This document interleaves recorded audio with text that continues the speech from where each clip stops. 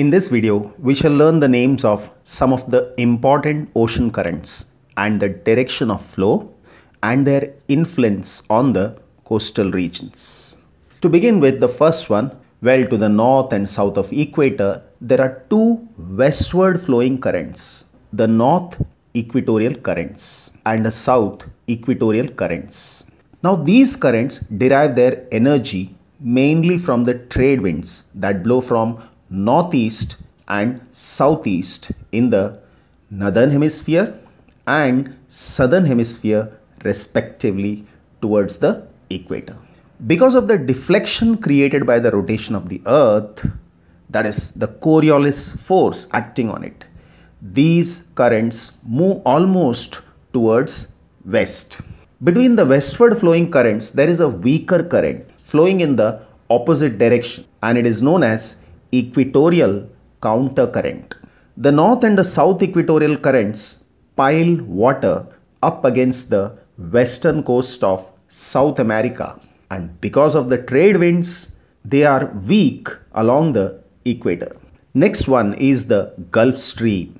The Gulf Stream, together with its northern extension towards Europe, the North Atlantic Drift, is a powerful, warm and swift Atlantic Ocean current. It originates in the Gulf of Mexico, exits through the Strait of Florida. When I say the word strait, it refers to a narrow strip of water which joins two water bodies and follows the eastern coastline of the United States and Newfoundland before crossing the Atlantic Ocean. At about 30° west and 40° north, it splits in two, with the northern stream crossing to northern Europe and the southern stream recirculating off the West Africa. The Gulf Stream influences the climate of the east coast of North America, right from Florida to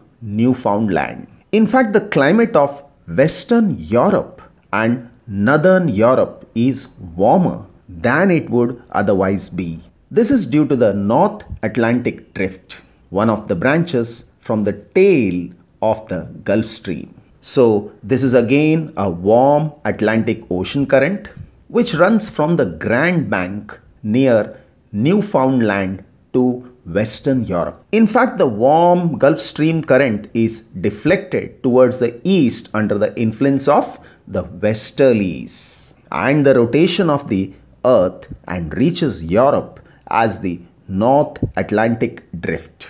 It flows in three directions: northward to the Arctic region as the Norwegian current, eastward to UK, and southward along the Spanish coast as the cool Canaries current. It is a warm current that keeps the ports of Europe free from ice even in winter. Next one is the Canary current. Now, the Canary current is an eastern boundary current that branches south from the North Atlantic current and flows southwest about as far as Senegal, where it turns west and later joins the Atlantic North Equatorial current. The current is named after Canary Islands. Next one is the Labrador current. The Labrador current is a cold current in the North Atlantic Ocean which flows from the Arctic Ocean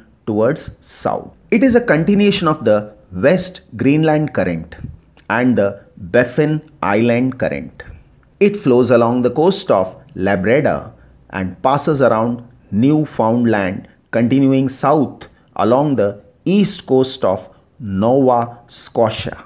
It meets the warm Gulf Stream at the Grand Banks southeast of Newfoundland and again north of Outer Banks of North Carolina.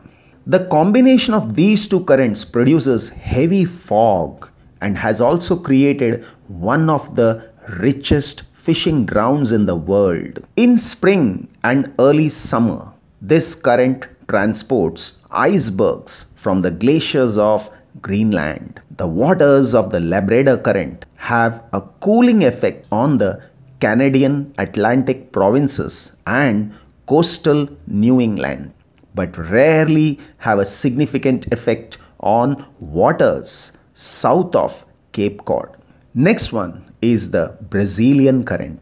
The westward flowing South Equatorial current splits as it approaches the continental shelf of Cape São Roque, Brazil. The South Equatorial current that flows north becomes the North Brazilian current, and the branch flowing south becomes the Brazilian current. It is a western boundary current like the Gulf Stream and is indeed its southern counterpart. However, the Brazilian current is a weak western boundary current carrying warm subtropical water, which runs south along the coast of Brazil from about 9 degrees south to about 38 degrees south and is generally confined to the upper 600 meters of water column. It joins the Malvinas current at the Argentina Sea, making it a temperate sea. Next one is the Bengula current. The Bengula current is a cold water current which has its origin in the Arctic Ocean and flows along the coast of southwest Africa, generally between Cape Town in the south to the position of the Angola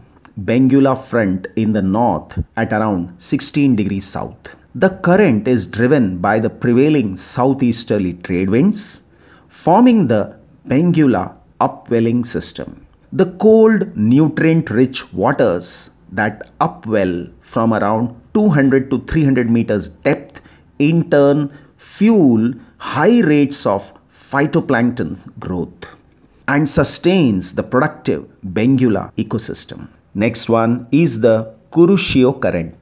Kurushio current is a strong western boundary current in the western North Pacific Ocean. It begins off the coast of Taiwan and flows northeastward past Japan, where it merges with the easterly drift of the North Pacific current. Next one is the Oyashio current. The Oyashio current is a cold subarctic ocean current that flows south and circulates counterclockwise in the western North Pacific Ocean. It collides with the Kurushio current of the eastern shore of Japan to form the North Pacific current. The waters of the Oyashio current originate in the Arctic Ocean and flow southwards via the Bering Sea. The current has an important impact on the climate of the Russian Far East, mainly in Kamchatka and Chukotka. The waters of the Oyashio current form probably the richest fishing grounds in the world owing to the extremely high nutrient contents of the cold water and the very high tides in some areas, which further enhances the availability of nutrients. It also causes Vladivostok to be the most equatorward port to seasonally freeze and require ice-breaking ships to remain open in winter. However, this has relatively little effect on the fish yield through the Sea of Okhotsk because the large tides mean freezing does not occur so easily. Next one is the California current. The California current is an eastern boundary current, so named because it lies on the eastern side of the major ocean basin, that is Pacific Ocean. All the eastern boundary currents flow equatorward and are characterized by intense coastal upwelling that brings cold, nutrient-rich water from the depths to the surface. Now this, along with oxygen and energy from the sun, promotes the growth of phytoplanktons and which serves as a base of marine food chain, supporting an amazing diversity of marine life, including the invertebrates, fish, birds and mammals. The California current is among the most biologically productive marine environments in the world.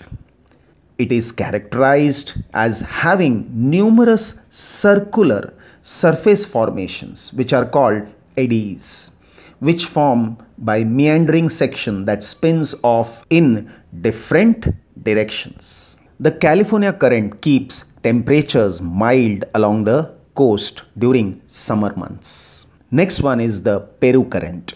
The Peru current, also called as the Humboldt current system, flows north along the western coast of South America. It is an eastern boundary current because it lies towards the east of Pacific Ocean and flows in towards the equator. The current extends from the southern Chile to northern Peru, where cold, upwelled waters intersect warm tropical waters to form the equatorial front. The sea surface temperatures off the coast of Peru around the 5th parallel south reach temperatures as low as 16 degrees Celsius. This is not the nature of tropical waters, as most other regions have temperatures above 25 degrees Celsius. The upwelling brings nutrients to the surface, which supports phytoplanktons and ultimately increases biological productivity. This current has a cooling influence on the climate of Chile, Peru, and Ecuador. It is also largely responsible for the aridity of the Atacama Desert in northern Chile and coastal areas of Peru, and also of the aridity of southern Ecuador. The air of the coastal region is cooled by the current and thus is not useful in generating precipitation. That is, it hardly brings any rain. Finally, we come to the Indian Ocean, the Indian monsoon current. Now, it refers to seasonally varying ocean current found in the tropical region of northern Indian Ocean. During winter, the flow of the upper ocean is directed westward from near the Indonesian archipelago, that is Indonesian group of islands, to the Arabian Sea. During the summer, the direction reverses, with eastward flowing extending from Somalia into the Bay of Bengal. These variations are due to the changes in the wind stress associated with the Indian monsoon. The seasonally reversing open ocean currents that pass south of India are referred to as the winter monsoon current and the summer monsoon current.